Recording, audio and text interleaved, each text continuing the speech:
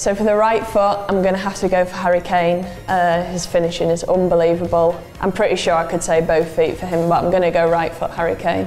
Left foot is pretty obvious. I think Mo Salah is the most potent striker in the Premier League at the moment, so his left foot wins it for me. Physique, again, this is pretty easy. I'd say Ronaldo. I think I've never seen a human like him before, especially at his age. Heading ability, I'm going to go for Callum Wilson, Newcastle's number 9, because that's my team and I've seen him bag a few.